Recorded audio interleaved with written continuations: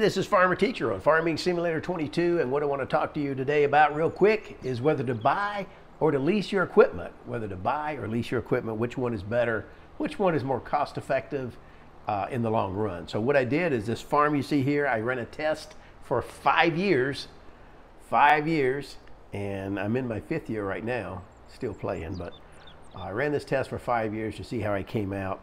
And after 5 years, including all the expenses and everything, and buying quite a bit of equipment, let me just show you what I got. I got 2 large tractors, John Deere. I got this harvester. I got a truck, power push trailer, headers that go with the harvester, both of them. A large cultivator, the largest seeder, and then I was getting low on money, so I got a relatively large planter, but not the largest. But both of those do fertilizing and seeding. And then I got a fertilizer spreader. And then I bought fertilizer that goes with that. If you look over here, oops, wrong way. You can see I put the little simple farmhouse on there, a silo, and a $1,000 selling point. That is a mod, just to save me some trips. Now what I did is I stored all the crops. I planted canola in that black field there that's already harvested. I just replanted that. Sunflowers to the right, and this is sorghum that I just harvested. So I did those things. Get him out of the way. Sorry. All right, so I planted those 3 fields.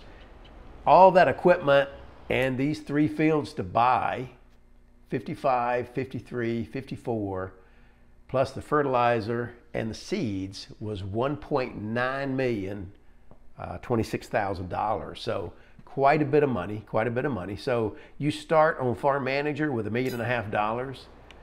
And then I borrowed about $465,000. So right around there.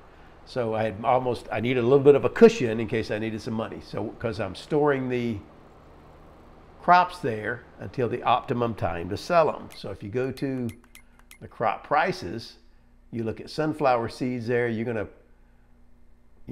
harvest or sell that in March, same time you plant it.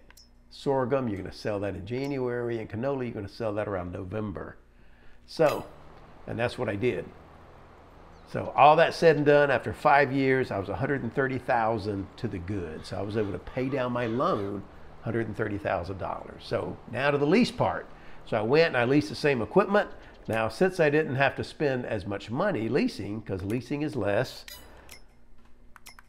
let's just look at an item real quick. So if you look at a harvester right here, and I were to lease that, that's not including the header, you're gonna have to give them $14,535 right now today.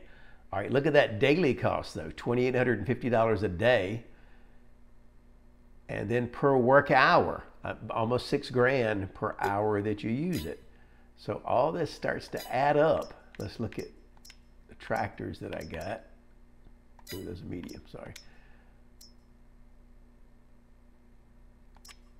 Okay, and I had to up the horsepower on these a little bit to that. So that cost $261,000 to buy, but it's going to cost me $13,000 up front to lease it, and $2,600 a day and $5,500 an hour to use this thing. The bottom line is my leasing cost, without even using anything, was like $14,000 a day, $13,500 I think. By the time I used the equipment to run my farm, I was paying $19,000 or $20,000 a month in leasing fees.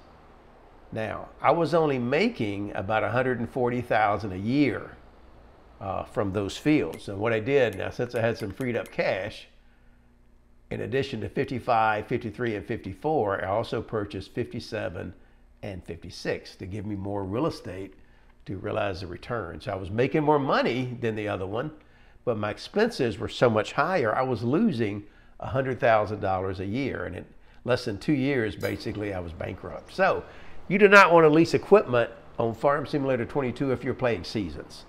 Okay, because the seasons, you only get 1 crop a year, and that's going to eat into your money. If you're doing 19 farming similar to 19 and you're getting several harvests per year, you could probably do that. Or maybe on the easy mode. This is on the normal economic mode.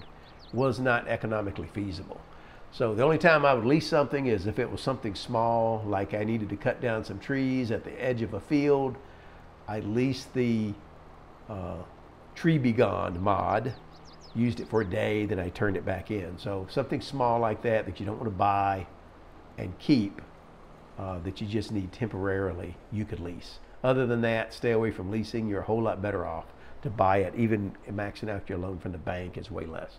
I was only paying like $1,600 and change in loan interest, per month on my loan, and I was able to pay 130 of that down in the 5 years. So that's all I got.